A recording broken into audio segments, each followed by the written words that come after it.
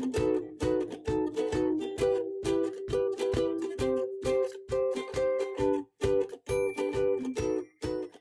everyone, this is Mindy Egan for Lawnfawn, and in today's video we are going to create a vineyard scene using the Year 14 stamp set. This is a look at the stamp set. It has one single image with some smiley faces and some sentiments, so I plan on stamping this a couple times to try and fill in my scene. I'm going to be using alcohol markers to color my image, so I am using Express It cardstock, and I'm starting out with a piece that is cut to 4¼ by 5½. I placed my image down in that bottom left-hand corner, and then I'm inking it up with the Lawn Fawn Jet Black ink. I'm going to stamp it twice because it is brand new. I haven't used it yet, so I'm getting a better line when I'm stamping it twice. And then I flip the cardstock, and I'm going to stamp it again so I can color in 2 images.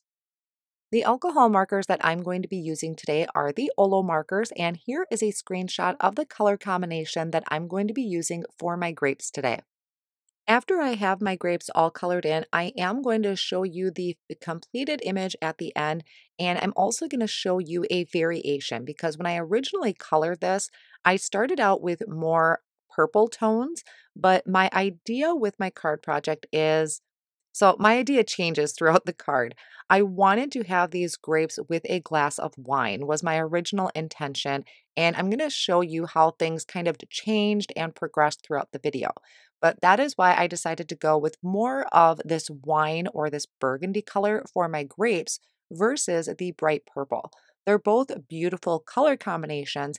It was just if I wanted to have a wine glass, I wanted the wine to be more of that burgundy color, and so I went through and found a different color combination to do that. Now, after I finish coloring in this set of grapes, I do kind of flip my cardstock and I will color in the other one. I do that off screen to save a little bit of time, but I am going to come back in and do the stem and the leaves. For these, I am using a YG color combination.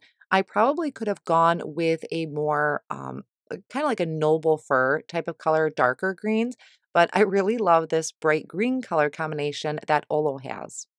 Now, something I like to do once in a while is I'll leave my stamp set in my MISTI tool, and then after I'm done coloring, I bring it back into my MISTI and I stamp back over the top with the black ink. And once in a while, I'll do this if I feel like I kind of lost the crispness of the black ink. So that's what I'm doing here, and I do think it stands out just a little bit more. So once I have those done, I am going to take the coordinating die, hold that down with the low tack tape, and die cut out my images. I'll do that for both of them. And then here is a look at the 2 bunches of grapes that I have. And then I'm going to bring in the other set where I did those bright purples, which is a really fun look too. I'm going to start out with the original concept that I had in my head, which was creating a brick wall, and then I was going to have a window that looks out to the vineyard. So I'm going to walk through some of it. I'm not going to go through all of it in detail, but I still wanted to show you in case you wanted to try this idea, because I still think it's a really good idea. Things changed and I wanted to try something else. So I have a piece of white cardstock that's 4¼ by 5½. I used the brick wall stencil and Lost Shadow Distress ink and a blending brush. I'm taking the arch die from the Secret Garden window die set and I'm lining that up on the front of the card, having the margins be even on the right and left hand side. So that's creating the window that I was envisioning. So far, so good. Now I'm going to take another piece of white cardstock and I'm placing it behind there, and I'm going to start trying to lay out how I wanted the vineyard to be. I wanted these rolling hills in the background. So I'm using the hillside stencil and I brought my window in to kind of get an idea how high I needed to go with my hills. The first hill I'm starting out with is going to be kind of closest to the bottom. I did put some repositionable tape behind my cardstock so that it is secured in place, and then I'm holding my hillside stencil down with washi tape. I'm going to ink blend from the top, working my way down using cilantro ink. It's really humid in my house right now, so my ink pads, I think, kind of react to that, and it's super juicy. So I keep the heavier handed part of my ink towards the top of that stencil and then have it kind of fade off down towards the bottom. Off screen, I cleaned off my stencil and I flipped it so that I could have a hill going in the other direction. I always kind of bring in my window, double check how it's looking through that window area I created. And then once I'm happy with this, I hold that down again with the washi tape and I'm really careful how far down I blend. I'm keeping the darkest area towards the top of the hill and then just kind of get lighter handed with my blending brush as I get towards that next line. So that created the rolling hills that I was envisioning for my background and for my vineyard. Now for the sky, I'm just going to bring in, I think this was merman ink, and I'm going to start at the very top. I do wipe my work surface down quite often with rubbing alcohol and a rag just to pick up any excess ink. And I'm coming in with that light blue from the top and having it kind of fade off as I get towards those hills. I just wanted a hint of blue in the background. And again, so far so good. This was exactly what I was picturing, and really all of it was. It was just once you kind of start working on a card idea, your feeling about it changes where you want to try something else. For the vines for my grapes, I am using these leaves from the Strawberry Patch die set. I die cut it out of algae cardstock, and then I'm using rainforest ink and a small blending tool to apply ink to just one side of the leaves. Now, there's not a lot of room in between those leaves, and I really wanted to keep the darkest area to one side, so I use a post-it note to kind of mask off the other leaves. The rainforest ink is a really great combination to use with the new algae cardstock. It really just adds that contrast and that pop to the leaves. So here are my two completed pieces. I love how they came out, so I'm going to set those off on the side. I'm going to be using the Build a Drink cocktail. And this is where I'm leaving this in the video for you because I still, like I said, I still think it's a great idea and I wanted you to see how I did it. I'm just not going to be using it today. So this is the inside piece. This is your actual drink piece for it. And I'm coming in with raspberry ink. I started pretty heavy-handed down towards the bottom, and I'm going to have it kind of get lighter as I get towards the top of the glass. And then here's the outline piece I die cut out of white cardstock and just getting an idea how that looks. I wanted to add some more depth and dimension to the bottom of my glass. And I brought in, I think this one was Blue Jay ink. And I'm using a small blending tool to add that to the very bottom. Now that wasn't quite going like I had expected it to. So I wiped up my work surface and I came back in with the raspberry ink and went right back over that. It does still add a lot of contrast to the bottom of my glass. And like I said, it wasn't quite what I was expecting, but I think it still worked out pretty good. I die cut the outline of the glass out of white cardstock, and I'm going to layer these together. I have two of them die cut here. I'm adding liquid glue to the back, and I'm going to place this over the top, and that's just going to add some stability to my glass. I'll then take that piece, flip it over, and I'm going to add more liquid glue to the back, but just really around the very outer edge of where my drink is going to be. Once I have that put together, I'm going to bring in the elements that I've created so far for my scene, which is the background, the brick wall, and my vines, I'm going to call them. So you can see how this is really coming together, and I did really like it. I was thinking about having this glass kind of tucked over in the side with the vines popping out on the side, and then maybe a bunch of grapes next to the glass. So I still think this is a really cute idea. Where everything kind of started to change for me is I played around with the vines and I had them at the very top of the card. And then I had some extra mice that I had stamped and colored and just set off on the side. And I loved how that looked, except I was a little limited on room for my sentiment.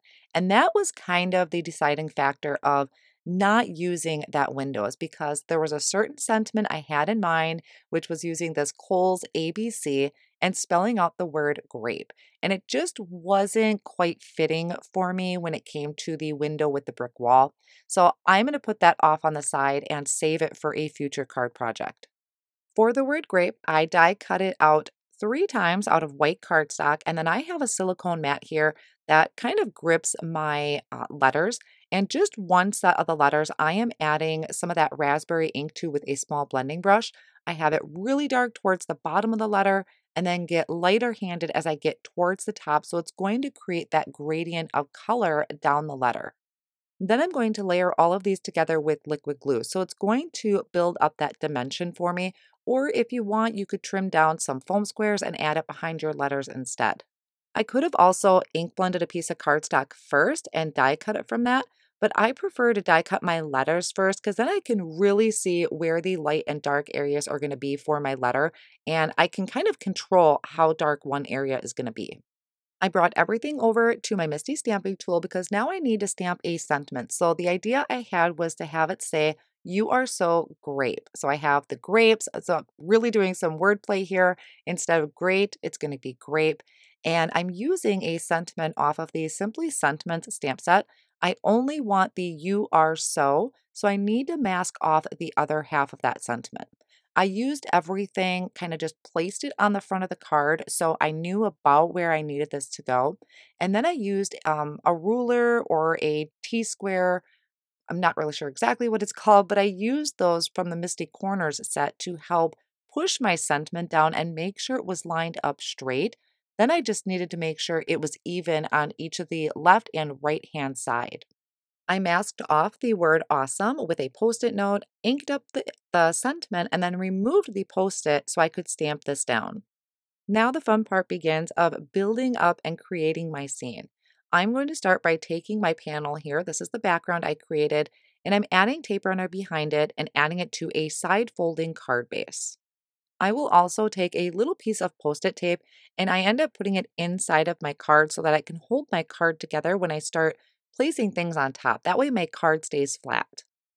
I'm going to use a mix of liquid glue and thin foam squares to build up my scene. I start at the top with those vines. I maybe should have added another set of vines. Not sure how I feel about it. I love how the card came out, but I'm thinking maybe I should have filled that in a little bit more. So I just used liquid glue to add those to the top of the card. I have a little bit that's going to hang off the edge and I'll trim that off later. And then I'm bringing in my mice. So I have the mice that's kind of sliding down that bunch of grapes. That is from You Autumn Know. And then I have that other my mouse down there by my sentiment that is from the Whoosh Kites stamp set. I used the lines on my grid surface to line up my letters, and then I just placed a piece of removable tape over the top to pick them up. I'm adding a little bit of the liquid glue to the back of each letter, and then I can place this down onto the front of my card. And I really want to make sure I'm keeping everything fairly centered or even on each side. Now, I know my letters look a little crooked right now, but that's the beauty of using a liquid glue is that I have that little bit of wiggle time to situate and straighten them out. For both of my bunch of grapes, I am adding some thin foam squares to the back. The mouse that's kind of going to be sliding down the bunch of grapes, that one I am just going to attach with some liquid glue because he's mainly going to be on the grapes. He's not going to really be on the front of the card itself. And then my other mouse that's going to be down towards the sentiment, I also added thin foam squares to that one because it's not overlapping anything and I wanted him to pop off the front of the card just a little bit. I have a couple finishing touches that I want to do to the card. One of them was to be adding some highlights to my grapes. Now, there's a couple ways that you could do this. I am using a white gel pen, but you could also take a white colored pencil and just add a little bit of highlight with that too. So that's always something to keep in mind is you can use a colored pencil. I also added some additional highlights to my mice just to kind of add a touch of more cuteness to them. And then another thing I like to do is take some unicorn stickles and add it over my ink blended letters. Now, sometimes this can get a little scary with reds because it can kind of change the color a little bit. Thankfully, it didn't seem to affect the raspberry color, but there is some really fun sparkle to this.